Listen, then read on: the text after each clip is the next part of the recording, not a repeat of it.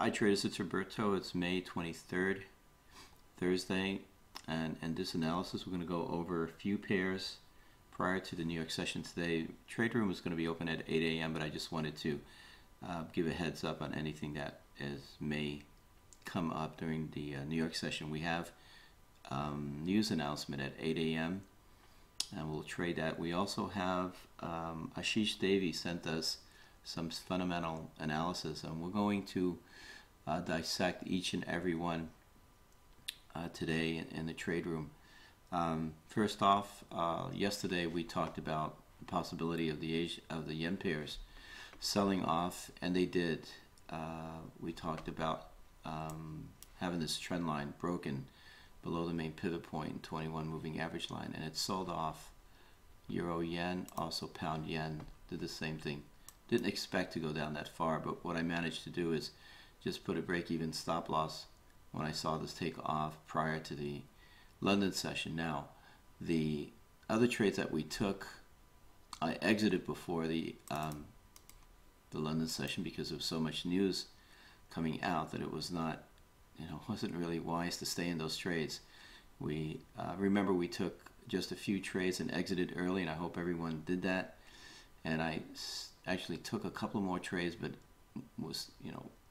I made sure that I exited those trades before the London open because there was just a slew of economic data, and I didn't want to get caught up on that.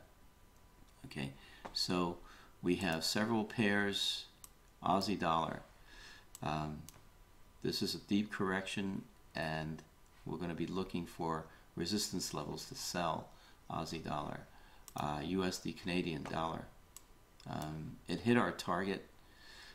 Well, not our target. I mean, Ashish Devi had told us that 103.60 would be the target of this pair based on his analysis.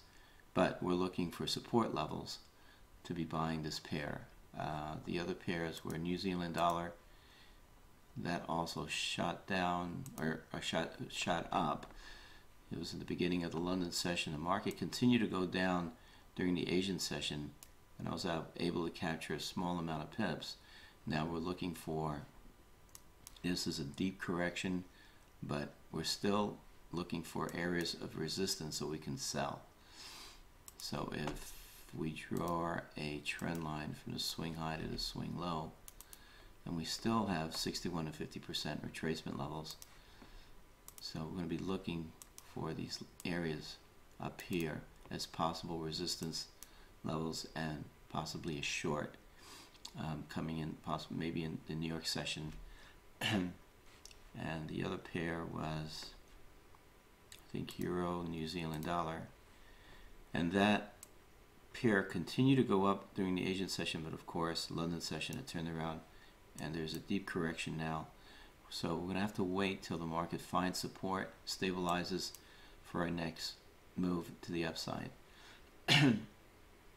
So that's it for the analysis. We're going to go over Ashish Devi's analysis in the trade room today, and so I hope everyone has a good trading day. We still have tomorrow. Remember, we're going to be looking for that Sunday to Monday retracement after markets move steadily in one direction. So we're going to pick certain pairs. Definitely the pound yen, since it's sold off. It's been selling off for the past few days. And also Euro yen. We're going to be looking for retracements on Sunday to Monday. Okay, see everyone in the trade room later today.